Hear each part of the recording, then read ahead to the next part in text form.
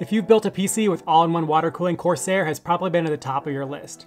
Whether now you're rocking a vintage H100i or something newer like the Capellix series, Corsair offers many different models that fits all types of PC form factors. And with CPUs continuing to need more power and get hotter, you're going to need an even bigger CPU cooler to keep everything in check. And that's why Corsair offers a wide range of sizes from 240 millimeters all the way up to 420 millimeters to keep even the hottest CPUs cool. Let's check what comes in the box, setting it up, as well as what makes each Capellix model unique. Unboxing any of the Capellix line is pretty straightforward. Everything is nicely laid out, individually wrapped, and thankfully with no foam in sight.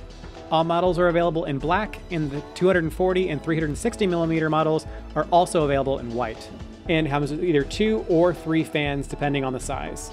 Also included are the mounting brackets for all relevant motherboards and CPU brands, though it is worth noting that sometimes they do update these parts, so if you look up a video for an older Capellix model, it might show you a mounting bracket that's different than what's included in your box. Assembly is also pretty straightforward as well. The fans mount onto the radiator with 4 long screws apiece and are pretty easy to install. The radiators can mount horizontally or vertically in your case, and all it takes is a few screws and washers to get it mounted.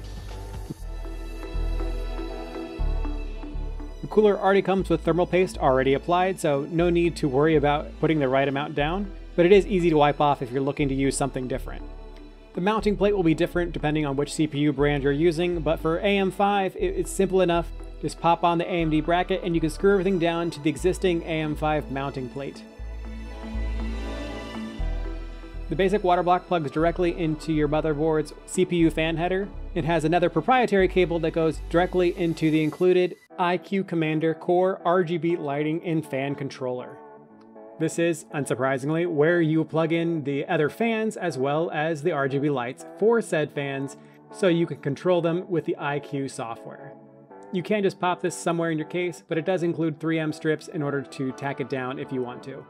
The controller will also need to be plugged into a USB 2.0 header on your motherboard, so make sure you have one available.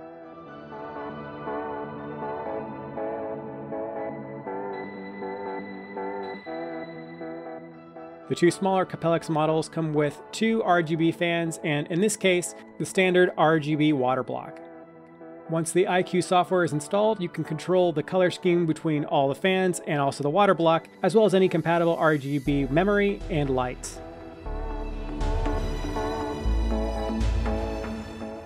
In addition to standard settings, like setting everything to one color, you also can select and customize several murals to color coordinate to whatever theme you want. The ICUE software will also let you control things like fan speed as well as pump speed to keep your processor cool. All Capellix models also include an upgraded version which includes an LCD. The cooling performance between all these versions is the same, so whether or not you get the LCD or not, you're going to get the same great performance, but the LCD does offer a few visual flares and benefits.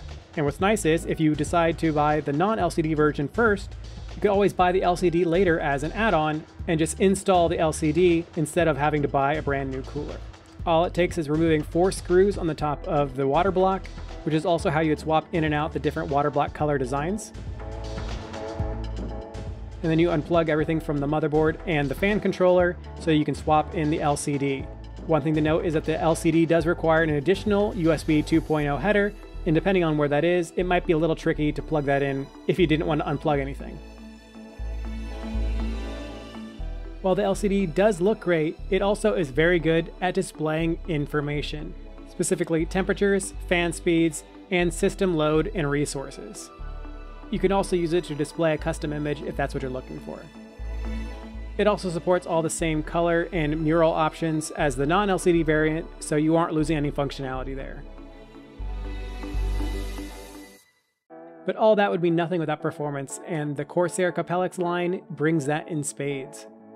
Even the smallest variant is enough to cool something like the 7800X3D, while the bigger 360 and 420mm models have enough cooling grunt for the latest 16-core plus flagship CPUs, even with overclocking.